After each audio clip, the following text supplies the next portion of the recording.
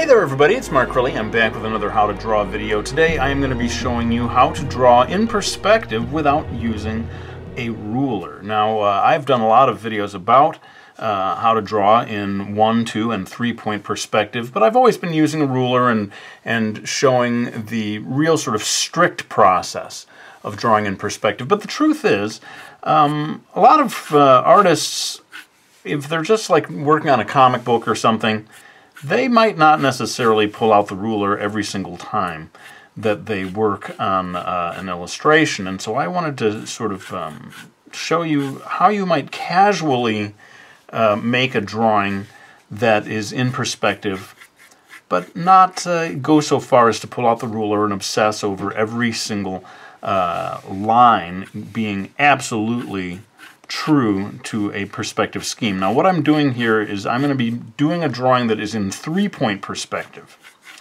And what that means is that you are generally getting either an elevated point of view or a point of view where you are looking up at something from below.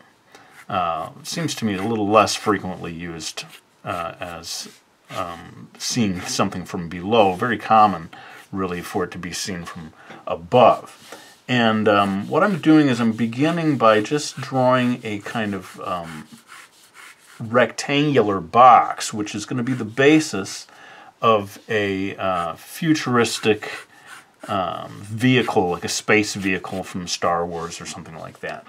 And I realize I'm not explaining right now as I do this why I'm putting these lines at the various angles that I am, but once I have this in place, maybe I can slow down and sort of explain how 3-point perspective works. Now I'm going to be linking to a whole playlist of videos, I've done a bunch of them now, on drawing in perspective, using it for environments and different stuff like that. And so I'm going to link to that in the description if you want to delve deeper into perspective. But suffice to say, when you're drawing something in 3-point perspective, like I just did here with this box, you've got 3 points that the lines are heading towards. Okay, so imagine that these lines here, if they could keep going, they would eventually point towards a single dot way off in the distance.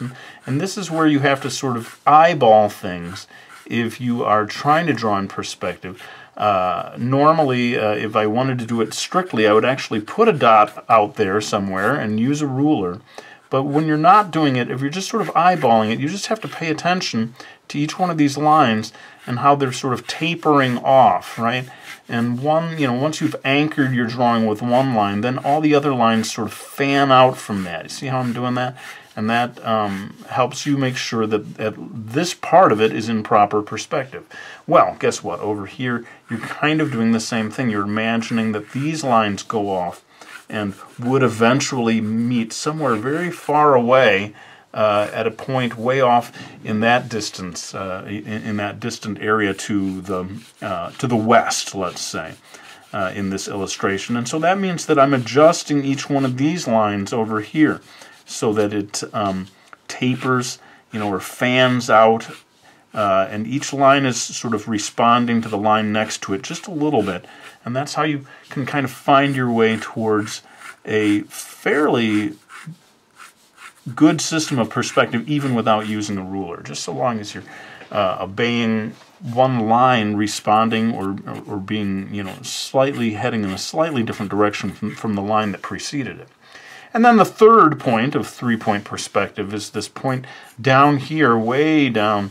If I had this on a piece of paper and I tried to use a ruler, these lines would eventually reach a point again, way, way, way down to the, south, I suppose, of this illustration, although I described this as a point down in the center of the earth as we're looking down at this box.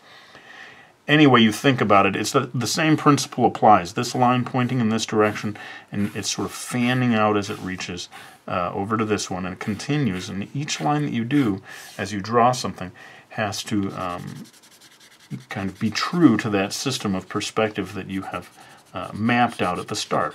Well, like I said, I'm going to try to take this box here that I have created and turn it into a futuristic vehicle that might be on riding along the surface of Tatooine or some such place in outer space. But rather than do all of that real time and risk putting everyone to sleep, I'm going to go ahead and do all of this in time-lapse, get the sort of basics of the structure in place. Then I'll come back and explain how all the lines that I've added, pretty much all of them, respond to one of these three different points. So let's go ahead and we'll zip through the next part in time-lapse.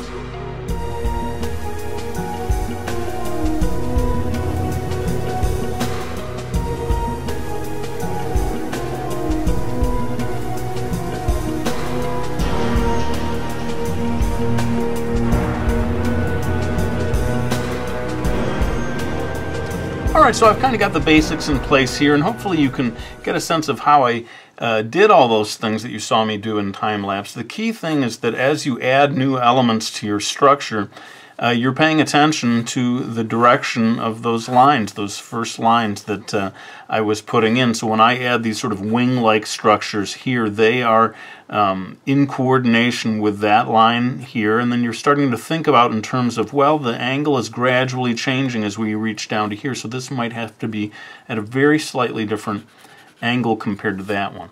And this is how you, I think, can get away with not using a ruler and just using your sense of how perspective works. Now, to be honest, here I sort of took a chunk off of the initial rectangular box and beveled, I suppose you would say, this area where the window is going to be. There probably is some mathematical way of figuring out how these lines work, but I put them more or less parallel to one another. I don't think these ones would be tapering the same way the other three sections are responding to each one of the three different points. I believe these would remain just parallel to one another. And that allows me, let's say if I start to carve this up into panels of like window pane type structure, that these lines just remain parallel to one another, these diagonal ones. Whereas these over here, let's say I put in some support structures over here, these ones are slightly tapering, very slightly, because they're pretty close together. But this one is heading a little further diagonal in that direction, this one a little more straight up and down. Let's put in a midpoint here to show you what I'm talking about. Let's say there's a structure right here. It's not exactly at the same angle as that one. And yeah, that's basically it. You know, I'm going to kind of improvise and add detail to this. You know, it's very boxy at this stage. I'd like it to have a little more, you know, I imagine we could put a whole bunch of sort of aerials or pipes and different stuff that are coming out of this section. But indeed, as I'm adding them, I'm thinking about this three-point perspective here, so that this line that's pointing very close to parallel to that one is going to be different from a line that's over here, right, that's coming out, right, they're sort of fanning out from one another. So I'm going to go ahead and move more into the detail work, adding lots of detail, probably cluttering it up a little bit, but hopefully you'll still be able to see how each line responds to our initial three-point perspective scheme.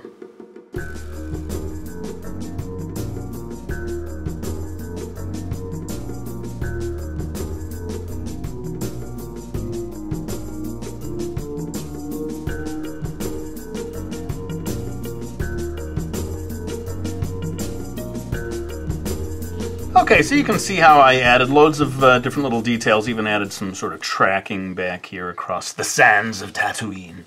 But really the key thing is that even with each little line that you add, you know, you're sort of consulting that initial scheme of the gradually fanning out lines. And it can get tricky, you know, sometimes this kind of stuff requires practice, I suppose.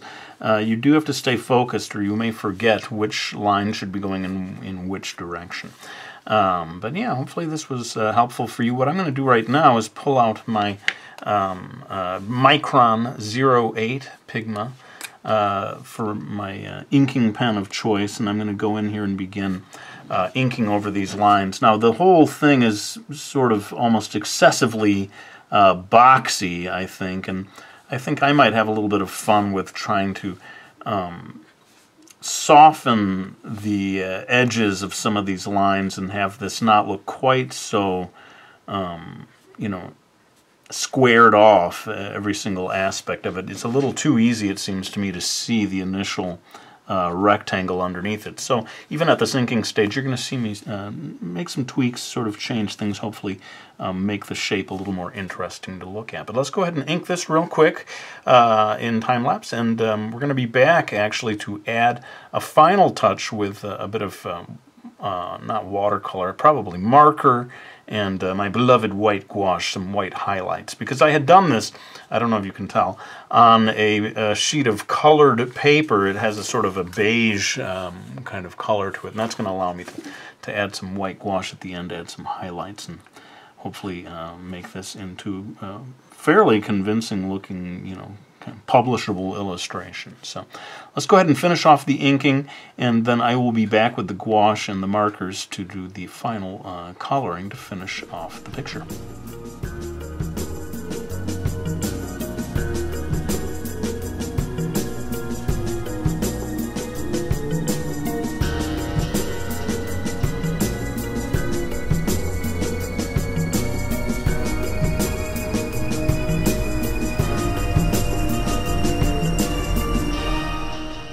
Alright, well, I think we've got everything pretty much inked as much as I want it to be now, and it's time to move in with a bit of coloring. What I'm going to do is go straight in with my beloved white gouache, which is an opaque water-based white paint. And because I started with the sort of beige colored paper, that really allows this white to pop. And that's just a little extra technique if you want to get into this style of illustration. See if you can get your hands on some white gouache, and you know, pads of paper like this that have a kind of tone to them are also available from art stores. Of course, these days probably you're going to have to order these things online. But in any case, that shows you the technique that I'm going to be using for adding white throughout. You know, it's still quite a boxy design, but you can see that I tried to sort of soften the edges a little. Hopefully you can see here and there, so that it didn't look quite so, I don't know, sterile, I guess, with all the lines being absolutely coming to right angles and so forth.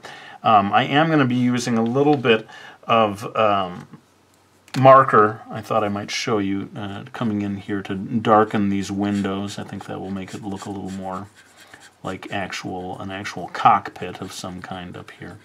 Notice that I put hinges because there's no door. The only way to get into this vehicle is to pop this thing open and then climb inside. In any case, let's go ahead and finish off all the coloring in time-lapse, and then I will be back with a few final words.